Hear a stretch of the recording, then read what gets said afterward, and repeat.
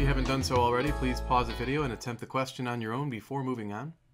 Now, in this chapter, we learn about an equation that relates resistance to temperature.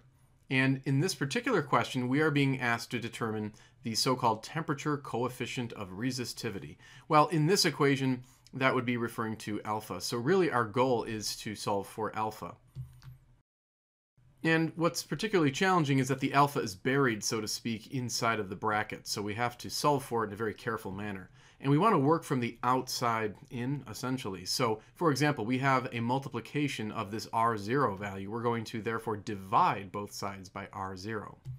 And what that will do on the right side is cancel out the R0. And at that point, we can drop the brackets.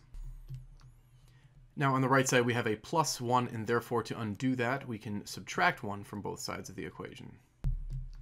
And finally on the right side we have the multiplication of this t minus t naught term, so to undo that we're going to divide both sides of the equation by that term.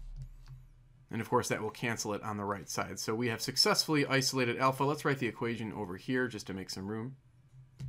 Now to use this equation all we have to do is pair up each resistance to its respective temperature. So that resistance will go along with whatever that temperature is, and then this R naught, which is sort of the reference value of the resistance, will be paired up with this T naught, which is the reference temperature. The reference values can be taken to be the original values given, so that would be our R naught, and this would be our T naught. And then the other values of resistance and temperature would be these values given here.